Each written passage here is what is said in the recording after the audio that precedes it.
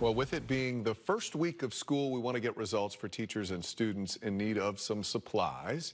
Kirstin joins us now from our phone bank, where volunteers from A Gift for Teaching are standing by, working the phones for you, waiting to take your call. Kirstin? And the phones are still ringing, Matt, but guess what? I have big news. We have reached our goal and exceeded it. We are now at $26,000 in donations for A Gift for Teaching. That is something to celebrate. But now we want to try and beat our goal from last year. So we want to get to $34,000. Keep those phones ringing. We want to introduce you now to our teacher, who is going to give us some information about how this impacts her and her students. Sherri Evans from Oakridge High School is with us tonight. Hi. Sherri, you have a wonderful personal story about how this has helped your students. I do.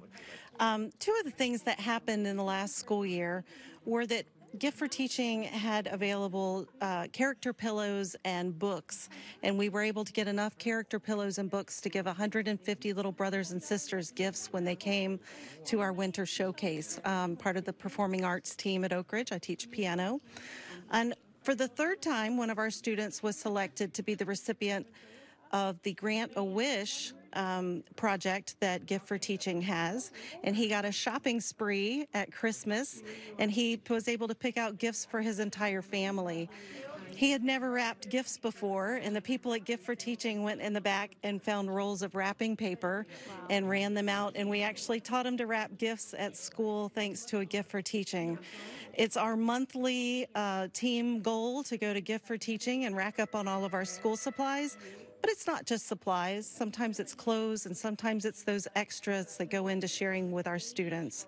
That's why it's important that we raise funds so that teachers like me can continue to provide our students with the things they need and the little extras. And those are the things that just make teaching so admirable, and I have so much respect for everybody who is able to help those students just like you. Sherri, thank you so much for sharing that with us, and I'm so excited to have the phones continue to ring, Matt. We will check back in here with A Gift for Teaching very soon. Again, the number on your screen, 888-436-6665. Keep them coming.